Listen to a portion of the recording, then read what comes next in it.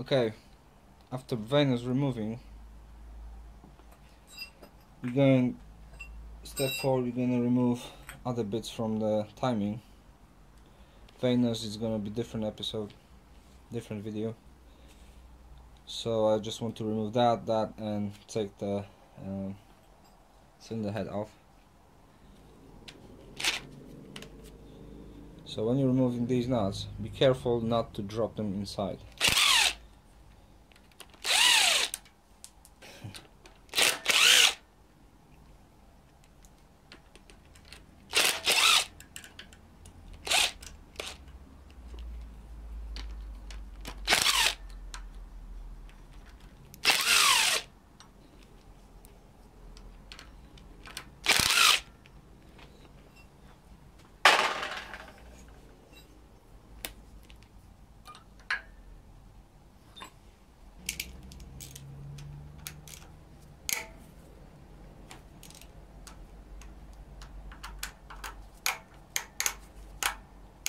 My ratchet is failing.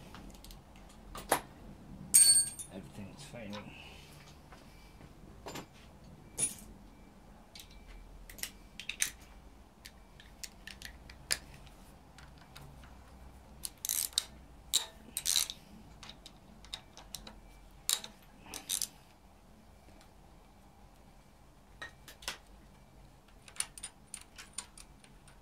When you're removing these sprockets and spacers, make sure you put them in correct order, otherwise you can mess up the timing. I've done it a few times, so I know how to do it. If you're not sure, just follow the procedure once again if you're not sure.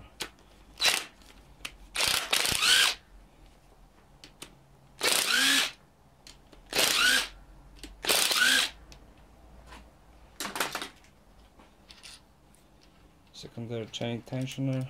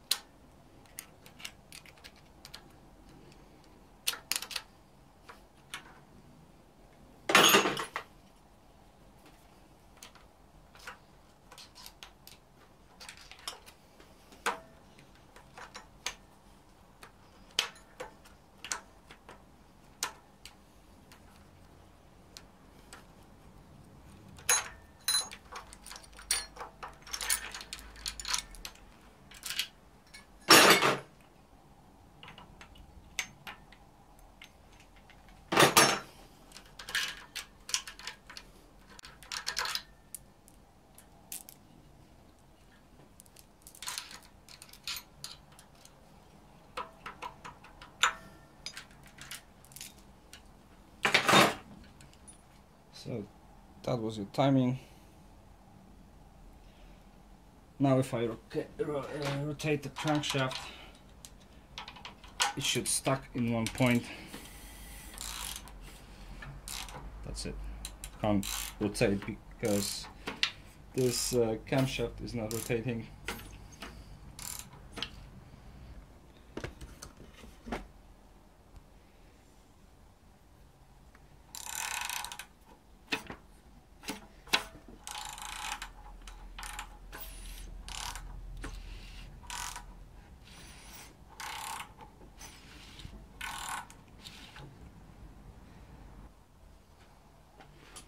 Your chain tensioner is located on the side.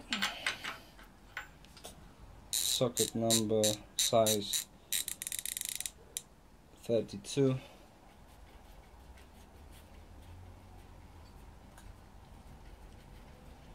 To release the tension.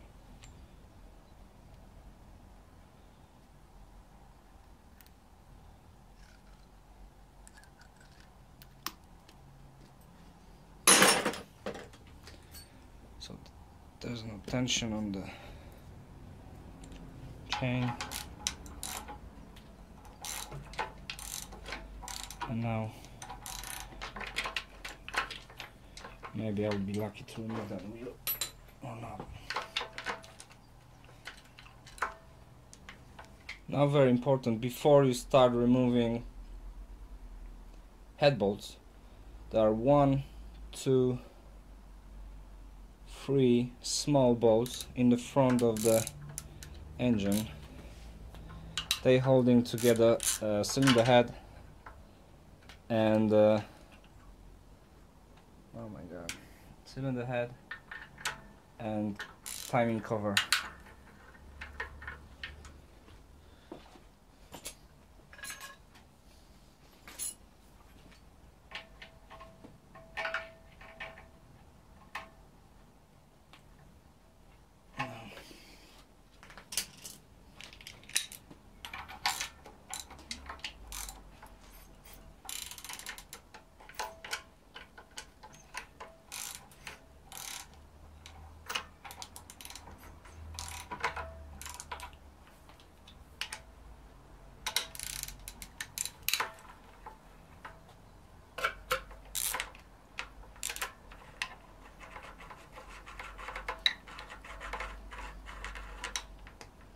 They have a different length, so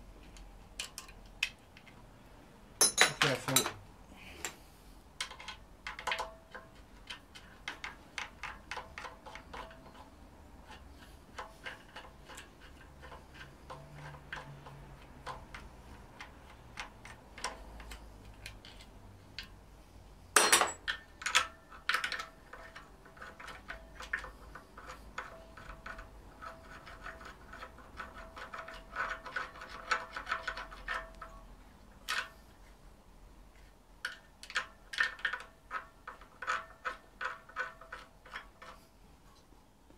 So there's another one,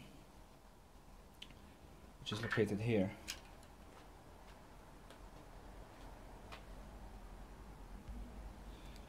I needed to take the crankshaft, the camshaft, to get to that last.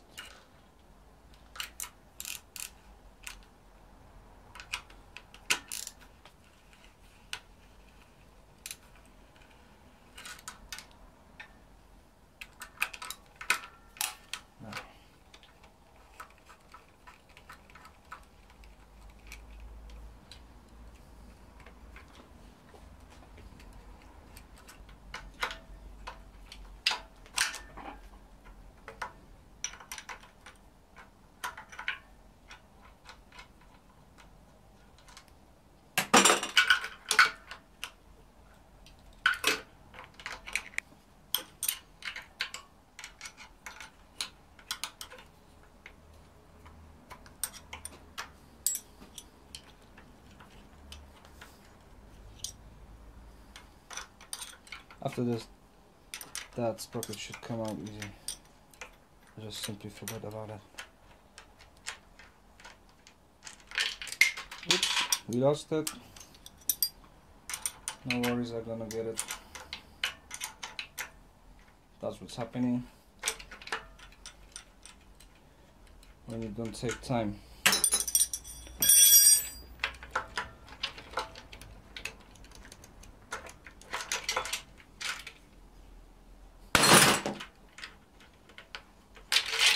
Okay, now it's time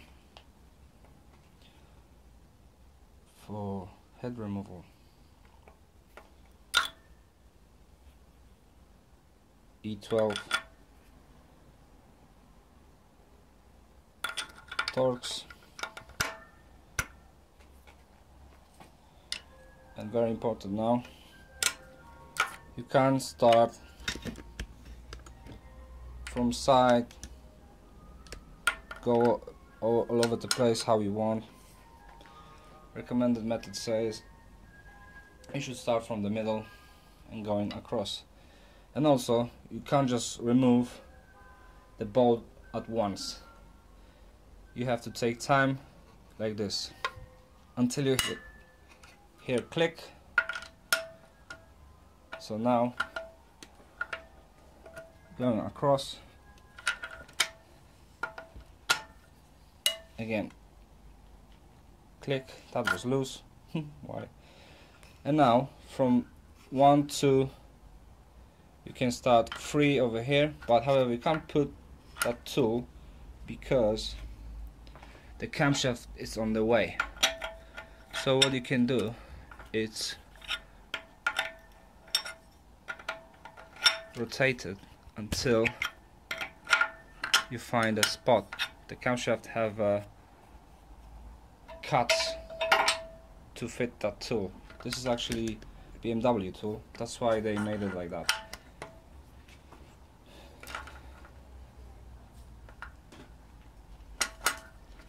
Okay, another one, number 3. So number 4 is gonna be here.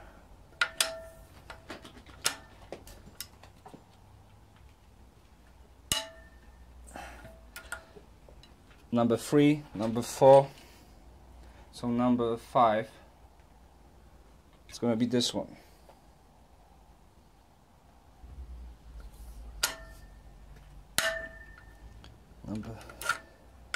Another one, however it's on the way. So again we can rotate this one.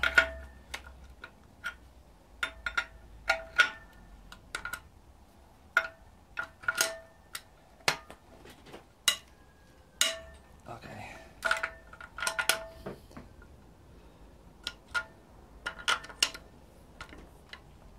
Okay, we got 6 done. So there's 1, 2, 3, 4, 5, 6. So then number 7.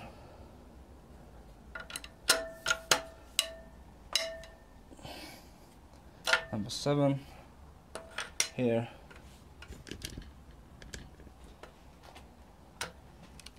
Number 8.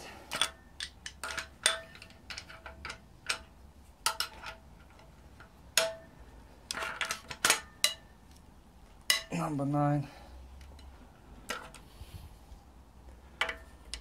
Number 10.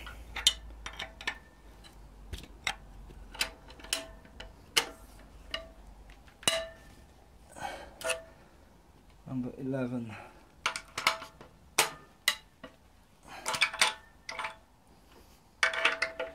Number 12.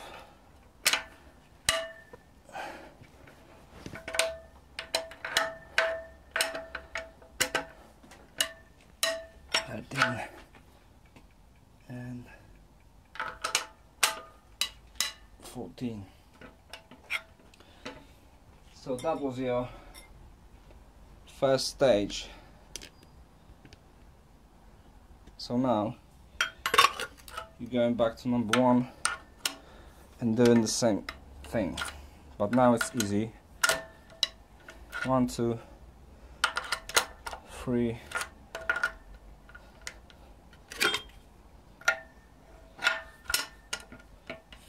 4, 5. Oops. Sorry about that. Tidy garage. No room.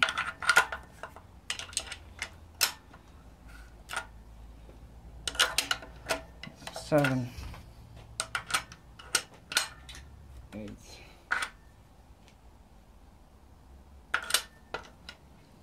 9, 10, 11,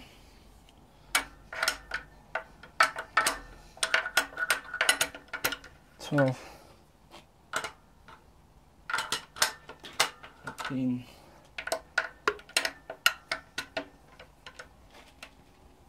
14. And again, I will try it by hand now.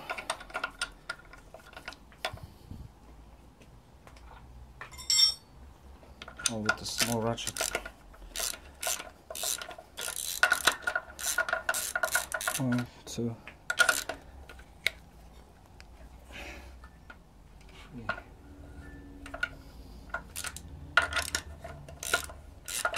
4, 5,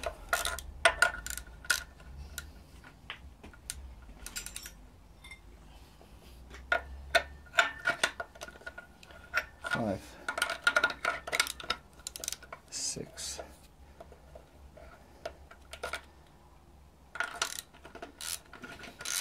7,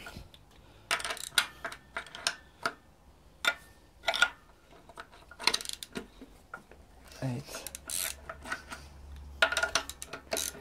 9, 10,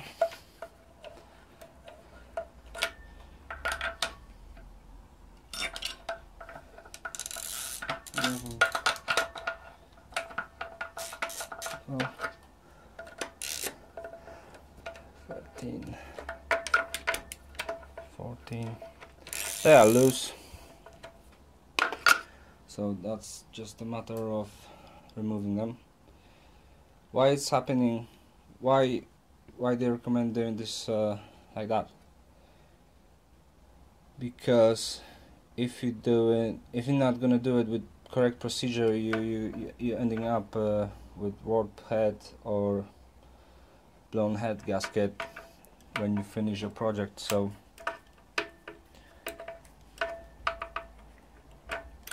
it's have to be like this,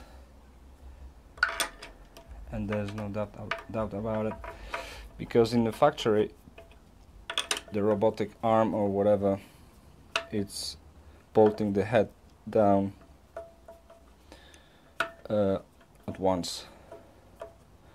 However, you can't replicate that method at home, so they came up with procedure you have to follow, so the result is gonna be exactly the same.